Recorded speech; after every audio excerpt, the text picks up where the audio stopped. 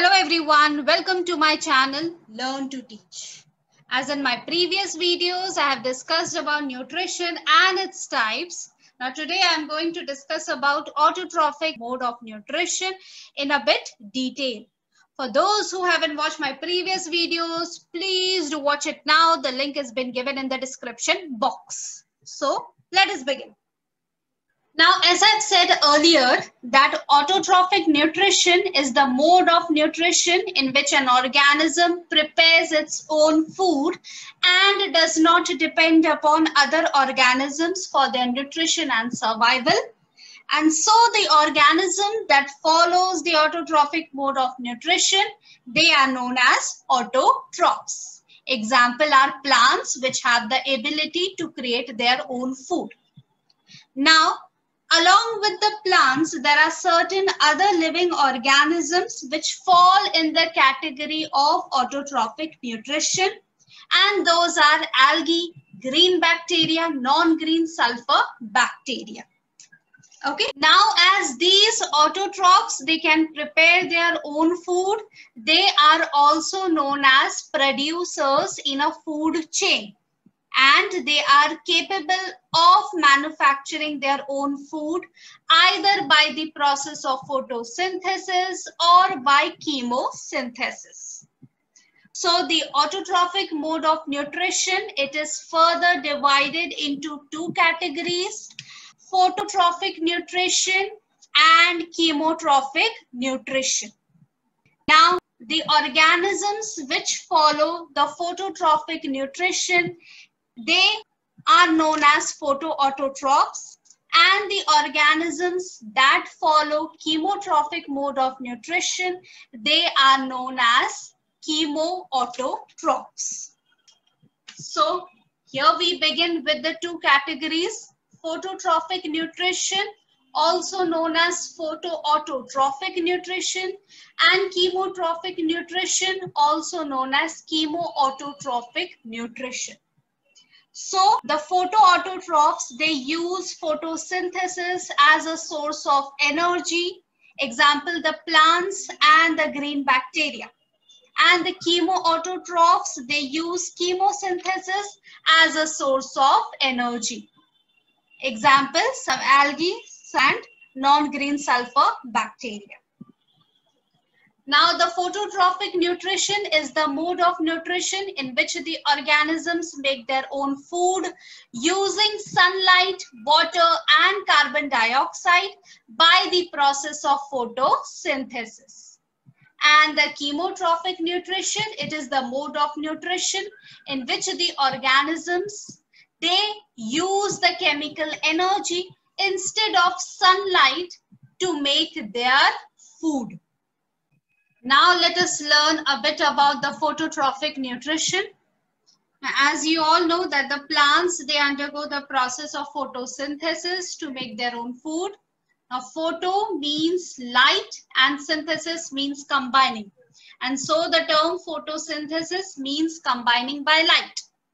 And so during photosynthesis, water, it is combined with carbon dioxide in the presence of light and chlorophyll to produce glucose and oxygen. Now for the preparation of food, plants require water from the soil, carbon dioxide from the air, chlorophyll contained in the leaf, and energy from the sunlight. Now as you all know that the plant cells, they contain a number of chloroplasts, and these chloroplasts contain the green pigment called chlorophyll. And so chlorophyll is only responsible for the green color of the leaves. And also chlorophyll is important because it absorbs the sunlight, which of course provides energy for the whole process of photosynthesis to take place. Okay, so therefore you can see that the definition of photosynthesis is that it is a process by which green plants capture solar energy and use it to convert carbon dioxide and water into simple sugars. And then oxygen, it is released into the atmosphere. Now, as said that along with plants, there are certain bacteria which fall in the category of phototrophic nutrition. So we have the cyanobacteria, which is often known as blue-green algae. And so this blue-green algae, they are mostly found in the oceans and fresh water. And they are very similar to the green plants because they can use the energy from the sunlight to make their own food through photosynthesis process. Okay, so this was all about the phototrophic nutrition. Now let us move on to the next, that is chemoautotrophic nutrition. So the living organisms that follow the chemoautotrophic mode of nutrition, they are known as the chemoautotrophs. And so just like the photoautotrophs, they are also able to make their own food, but they use the energy which comes from the chemical reactions instead of the light energy to do so. So the chemoautotrophs, they are able to synthesize their own organic molecules from the fixation of carbon dioxide. And hence we can say that the chemosynthesis, it is a process by which the organisms such as certain bacteria, they use the chemical energy to produce carbohydrates. And they are capable of utilizing the inorganic molecules such as iron, sulfur, hydrogen sulfide, ammonium and magnesium, and they are able to synthesize the organic compounds from carbon dioxide.